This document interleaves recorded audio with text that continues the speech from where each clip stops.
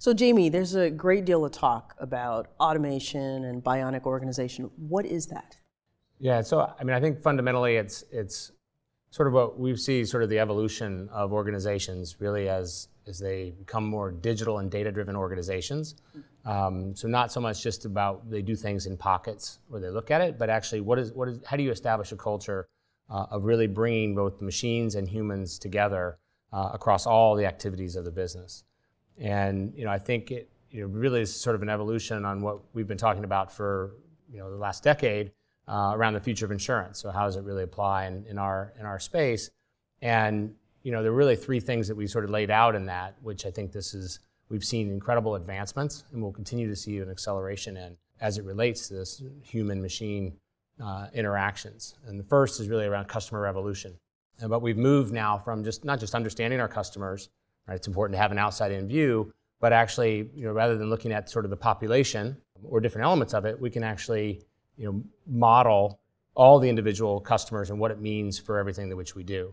The second piece is around information advantage. So how do we really use information to improve the decision processes across all aspects of our organization, right? The cycle time and the effectiveness of decision making, right? So how do you augment, how do you automate those different things that are happening? And it all really comes together around the business models that people will look at. And as insurers, this is about moving from the sort of probabilistic to deterministic. So when you think about those customers, what are the things, we've always been about risk management and how we do it, but now what are the things that they can control and what can't they control? Increasingly more and more is becoming, you can put in their hands to control it, and then a deeper understanding of that probabilistic or the remaining, that which you cannot control. How do we actually look at that in a more meaningful way and apply that, whether that be in how we think of wellness, how do we think of mobility in vehicles and transport, how we think of sort of the evolution of the industrial piece around protection and performance. And so some of these things you've been talking about, you've been seeing it across, beyond insurance. John, What are some of the things that you're seeing with the bionic organization that Jamie's been talking about? Yeah, I tell you, it's amazing because if you take the long view and you say, look, one of the great inventions of personkind, has been the creation of the large industrial enterprise. And the logic underneath that is, in terms of the relationship between people and machines, has been suck stuff out of my brain, put it into the machine. Watch me do something, make the steam shovel do it, right? That's been the dominant thing, and it's brought all kinds of great stuff, like this, high quality suit, not that expensive, the tiles, everything, has come out of that thinking. Great returns to capital, jobs, the whole routine.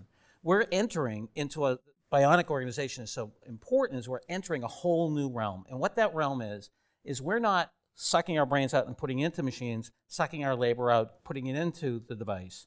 What we're doing is we're having a dialogue. Everything's going to be smart. Your car's going to be smart. Your house is going to be smart, and all that other stuff. Organizations are going to have to adjust to what does it really mean when you're having a dialogue with machines, and how do I look at the whole system, not just taking a task and putting it into the machine. And that's a total mindset shift. And if you look in the history of commerce, you look at wonderful historians like Alfred Chandler, who actually chronicled the development of managerial capitalism. We need a new Al Chandler, right? We need new thinking about what does it really mean? Where's value going to go? What's the customer experience going to be? What's going to be the relationship between what's within my C corporation and the intelligent network that I plug into? What's government going to do? Things like that. So I think we're just at the starting line. Just like when the Watt steam engine was coming in, if you will, the Watt steam engine, the railroads and so forth, that confluence created a massive set of innovations around managerial capitalism, and that's where we are today.